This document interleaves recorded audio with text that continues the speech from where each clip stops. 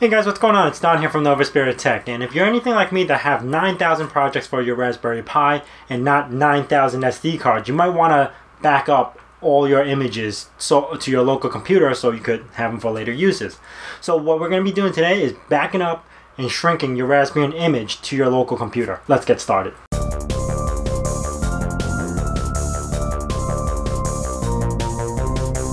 So what we're going to need today is anything with Linux installed. You could actually use your Raspberry Pi to do this whole task, but you're going to need some sort of SD card large enough to hold the SD card you're trying to back up. Or you could use a computer that has Linux installed, or in our case, we're actually going to be doing this off a virtual machine on our Windows computer using VirtualBox. Okay, so to start off, what I usually do is use Win32 Disk Imager to grab the image from the SD card to my desktop. Now, to make it easier, I'm just going to make a folder called Pi on my desktop. That way it's easier for me to share in the future. Open Win32 Disk Imager. Point to that location, desktop Pi, and I'm going to name it my last week's project. That way I know what's going on with this image. So it's open hab, and I usually put a date, the day I backed up. Click open, read, and it's going to pull the image from your SD card. Now this is going to take a while, so go grab a coffee and we'll come back to this in a second. Alright guys, now that we finished transferring the SD image to our hard drive, you're going to see that it's a 16 gigabyte file. Now if you got a lot of hard drive space and you don't care about transfer speeds, you can keep it as is and you're done with the backup. But for those who are interested in shrinking the volume, I'm going to show you what I did on my VirtualBox to get this all set up. Now I'm going to create a new one, and I'm going to name it UBU because I already got one called Ubuntu. Give it about 2 gigs of RAM. And create a new hard drive. Now this has to reflect the size of your SD card. So if you've got a 16 gigabyte SD card, you might want to go over and put in 32 gigabytes here. If you got a 64 gigabyte, SD card and so forth and so forth, you want to make the hard drive size bigger so you can actually store the image in. All right, now that we have our Ubuntu running and guestbox additions installed, next thing we have to do is actually attach our shared directory from our desktop to our Ubuntu machine. So in here we go to devices, shared folders, shared machine folders, add, and I'm gonna look for the Pi folder from our desktop. Okay, auto mount, make permanent, okay. Okay, now that that is up and running, we need to get to a terminal. So you could actually click on the start menu and search for terminal, if I could spell that correctly. Or Control-Alt-T. Make this a little bit bigger. Okay, from here we're going to mount our share. So mount, type vboxsf, and the name of the share, which is Pi. And if you forgot or you need to know how to go back to get to it, share folders, and you're going to see the name Pi. And here we're going to mount it to media/Don/vbox. I actually created a folder earlier. And now if I go over to cd media Don vbox, you're going to see my OpenHAB image that we extracted earlier using Win32 Disk Imager. Now we're going to have to copy this from OpenHAB to our home folder or anywhere located in our Ubuntu machine. CP is actually pretty good. I actually prefer PV so I know what's going on. So I'm going to use PV, OpenHAB, open bracket, home, Don, and then call it openhab-42016.img. The reason why you like to use PV is because it shows me a progress bar of how long it's going to take. So again, transferring this will take a few minutes, so sit back, have a sip of coffee or something like that, and we'll come right back to this. That is all done transferring. Here comes the tedious part. So let's cd back into our home directory, and we're going to do ls lh, and you're going to see that this is actually 15 gigs.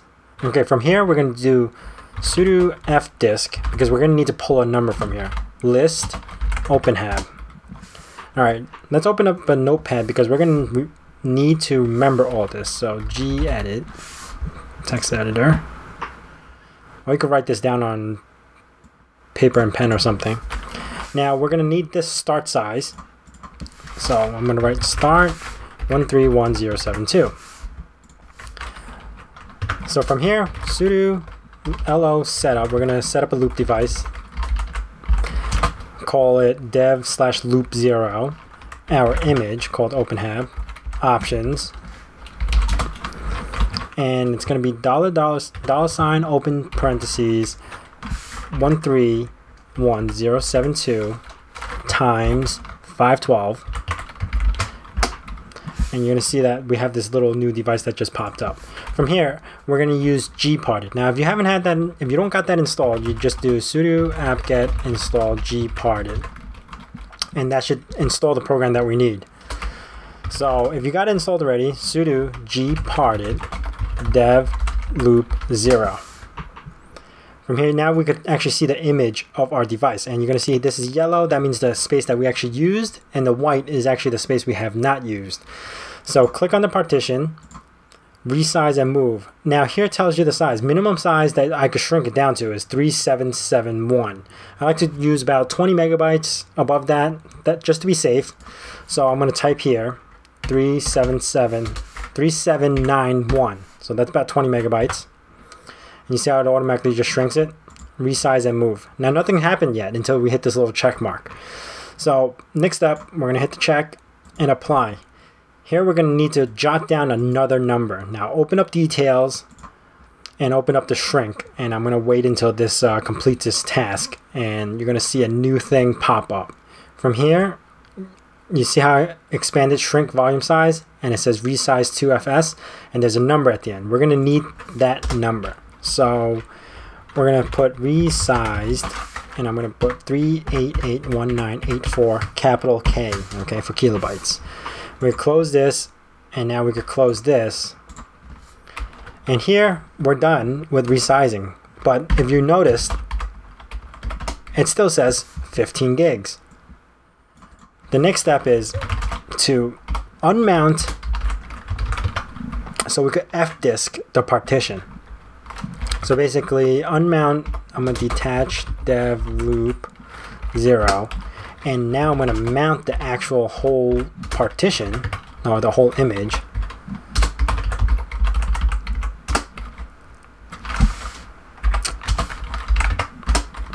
Now that I mount the whole image, I'm going to do sudo fdisk dev loop 0. It's quick to go through all these options. You can actually read through them by pressing M. But what we're going to do is delete partition 2. Alright, now we're going to create a new partition. Primary. Default is 2. Now here, the first sector, what we want to change is 131072. You know, the number that we jotted down earlier. Next is where do we end it? So what we're going to do is the plus sign. That's very important. You need the plus sign. So it's plus 3881984 capital K. And then when we're done with that, we could do sudo fdisk list dev loop 0. And remember this new number. So I'm going to put end 789503. No, 9. 7 from, yeah, okay. Now I'm going to detach the device.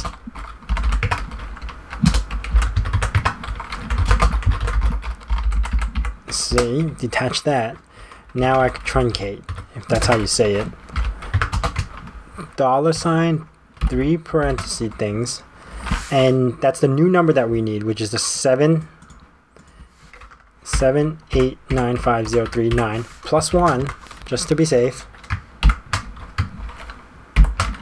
times 512, close the 2 brackets, and we're going to name it openhab. Now that is done, if I do ls list, you're going to see the new image size is 3.8. Now we can transfer this back. PV openhab media done vbox, and I'm going to call this openhab light. We should now see it on our desktop called the light image, and it's only 39 gigs. To put this back onto our SD card, you guys should already know this, using Win32 Disk Imager and then selecting this new version. And you can delete this old one. It's no longer needed because now we shrunk the image to what we need. And once you get back to Raspberry Pi, just remember to use raspi config and expand the disk size again. Hey, thanks for watching my video. Now you can back up all your images till your heart desires or until you run out of space. Now if you want to do something crazy like what I did is I actually took an image, stripped it of all the programs that I don't usually use, then configured everything that I will use. Example, I removed the LibreOffice and Mathematica, some applications that I don't use, stripped down all the programs that I don't need. Then I configured it for Wi-Fi and Ethernet so I know the IP address every time I stick in this SD card. So I did all that. Then shrunk the image to I think about 2 gigs or something like that. So every time when I load it, instead of loading a 4 gig image from Raspbian itself, it loads my personal image called Raspbian Lite, and it literally has everything pre-configured. So once I pop it in, I know the IP address, I know what programs are installed, and I know where to get started, and all I need to do is Raspberry Pi config to expand the hard drive again. If you like this video, please hit that like button. If you guys got any questions, hit it up in the comments below. I know there are better ways to do this, or there are different ways to do this. If you want to write that down in the comments below so other people can read it also. If you haven't done so already, hit that little subscribe button. That helps me a lot. Also gives you notification of when the next video is going to be out. And as I say in my nerd cave, hack till it hurts. As soon as you press that Raspberry Pi LED, see how responsive that is? Hey guys, thanks for watching.